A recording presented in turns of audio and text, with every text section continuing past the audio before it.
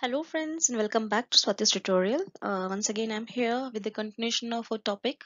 We were dealing in the previous class about what is abortion, and we have learned already about what are the types, what are the etiological causes of abortion, and what are the clinical manifestations of abortion. In this video I will be discussing about the types of abortion, and we will be taking two types of abortion in this video. One is threatened abortion and the other one will be inevitable abortion. So let's start with our class. So, threatened abortion is basically a type of spontaneous abortion. Spontaneous means the abortion which happens by itself. So, threatened abortion is a type of abortion which happens by itself without being induced medically. And from the name threatened, what do we understand? Threatened means fear, or there is a fear of abortion to happen. Means there is chances that the abortion can happen, but it has not yet happened. Hence the name threatened abortion. That means there's a threat that abortion can happen anytime. The symptoms show that abortion can happen anytime, but it has not yet happened. You still have time to save the baby. Moving on to the definition of threatened abortion, it says that it is a clinical entity where the process of abortion has started but not yet progressed to a state from which recovery is impossible. So, this is exactly what I have already told you. It is a type of abortion in which the process of abortion has started but it has not progressed to the state from which recovery is impossible. You still have time to recover the pregnancy if proper medical management has done. Now let's talk about what are the clinical findings of threatened abortion. So, if a lady suffers from threatened abortion, she will experience symptoms in the following order. Okay. In the beginning, there is amenorrhea. Amenorrhea means the absence of menstrual cycle, which is also the first and foremost finding that you are pregnant when you lack your menstrual cycle. So, lady will be having amenorrhea in the beginning. Then suddenly she will start with bleeding. So it will be not so much bleeding, profuse bleeding. It will be a little amount of bleeding, which shows that the suppression has started, followed by pain. Last, she will be suffering from pain, but not the severe type of pain as you experience in labor. This is mild pain in your back or lower abdomen, as of menstrual cramps. The same type of pain you will experience in the clinical findings of threatened abortion. So these are the symptoms. So, whenever a lady in the first trimester experiences symptoms of pain and bleeding, she should immediately report to hospital for further investigation and diagnosis. And whenever she shows herself to the medical officer, she will be prescribed with a variety of investigations. That will be basically blood investigation, ABO, grouping, cross match, RH incompatibility. She has to provide a detailed history, medical surgical history, and the doctor will also prescribe an ultrasonogram to find out the fetal condition and well-being. Ultrasonogram plays a vital role in the management protocols in this type of abortion, because through ultrasound we will be able to know the well-being of the fetus, and if we find that the fetus is still alive and doing good, that means there's still chances and we have to preserve the pregnancy and go with the management. And if the baby is already dead inside, then we have to go with termination of the pregnancy. There is no other way. So once through ultrasound it is confirmed that the baby is alive and is doing good, the next part which we have to do is try our best to preserve the pregnancy and avoid the further suppression of the baby. So for that, what we need to do is, the first thing is the woman should be in strict bed rest. She should not be allowed to move around a lot, because the more she moves, the more is the chances of suppression of the placenta. The lady should also forbid from any kind of sexual activity for the prescribed duration of time.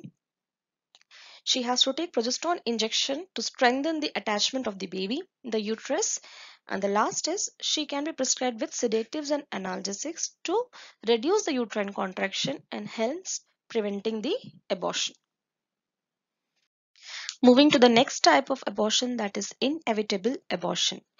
Inevitable, from the name what we understand is, inevitable is something which cannot be changed. So in this type of abortion, the abortion process has progressed to such a point that you cannot save the baby. The pregnancy cannot be continued further. That means the baby is not alive. You have to terminate the pregnancy and remove the fetus. So let's read the definition. It says that it is a clinical type of abortion in which changes have progressed to a state from which continuation of pregnancy is impossible. Okay, so that's just the opposite of threatened abortion. In threatened, there were chances to save the baby, but in inevitable, you don't have any scope. The baby is not alive. You have to go with termination of pregnancy. Going forward to what are the clinical features in inevitable abortion. The first thing is the patient will have the same features as that of threatened abortion, but the symptoms will be little more severe. Like the vaginal bleeding will be more as compared to that of threatened abortion, and the pain will also be more severe. And the general condition of the patient is proportionate to the visible blood loss. That means how much is the blood loss, the same will be the condition of the patient. And the last one, if you do internal examination or per vaginal examination of the lady, you may feel that the os has started to dilate. These are the clinical features in inevitable abortion. So management of a lady who had an inevitable abortion is basically removing the fetus from the mother. So for that we have three principles for management. The first one is take appropriate measure to look after the general condition. That means at first we have to focus on stabilizing the condition of the mother. Like if she has severe bleeding and all, we have to do blood transfusion and stabilize the condition of the mother first.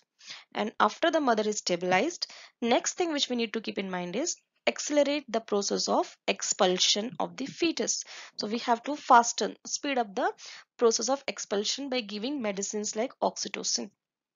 And the last one is maintain strict asepsis. That means we don't want to cause aseptic abortion. We don't want to cause infection in the mother. So follow strict aseptic protocols. Finally, let's discuss about the management of inevitable abortion. In the active treatment, inevitable abortion is classified into two, that is management before 12 weeks and management after 12 weeks.